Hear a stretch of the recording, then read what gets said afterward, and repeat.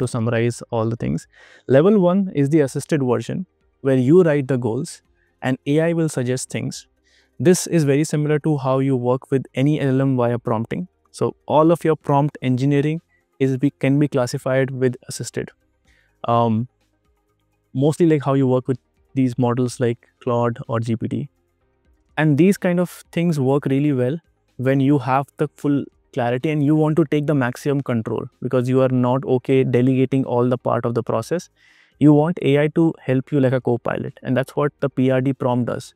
So it doesn't like allow Claude to generate every single requirement doc by itself, but it just like ask me right questions so that I can give all the information in detail, and then Claude can figure out the in-between, suggest me the documentation based on the pattern.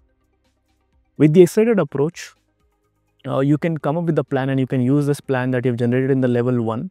So we use level 1 to generate the plan, put this into Lovable, which was a level 2, where AI start executing things and we saw the output. So this was one of the way to like use AI, and you can do this with Gemini, you can do this with Lovable. There are like multiple apps out there. And the last part is where once I'm happy with the output of Lovable, or basically these any kind of like accelerated applications, what I now want is to take things into my local code, and I want to now seriously build this application where I also need to maybe discuss the system architecture, look at the code base, look at all the things and technologies, what it will be building. And I don't want to just AI to assume things. And I want it to like give me first the opinion, the plan, and then once I approve the plan, it should execute those things. And that is where the Claude code comes in. So if I just quickly put these things, any LLM which you use today from the consumer application, that is a part of level 1 assisted level, where you write AI suggest with your prompting. Wherever you are using AI to generate code, these are your vibe coding applications, so-called. These are part of your level 2 and accelerated programming. When you're using an agent, like Claude Code is an agent which can take your task, it can generate a plan, it can also create files on your own in your system, and it can use skills, by the way. So it is combining the details of what we have learned and connecting the dots from there. So it's not just like Lovable right now cannot use any skill as of now.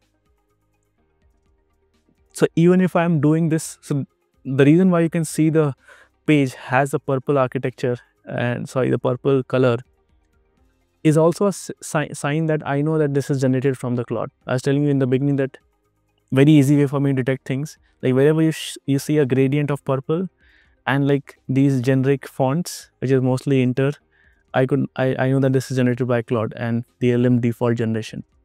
So this will not help you to improve things when you are maybe trying to get the compounding benefits.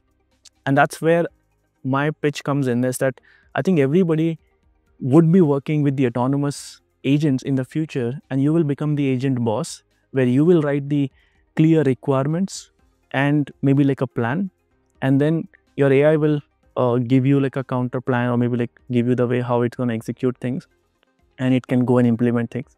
And if it does a good implementation and you're happy with that, then you can ask it to store things. You can ask it to keep it a reference. You can ask it to remember these instructions and create a skill document for itself. And over time, the skill document, just like what I showed you today, this entire slide deck has been improved over the last 1.5 months with the help of the Claude skills that has helped me to go from a slide that looks like this to a slide which looks like this today, that has much more dynamic element.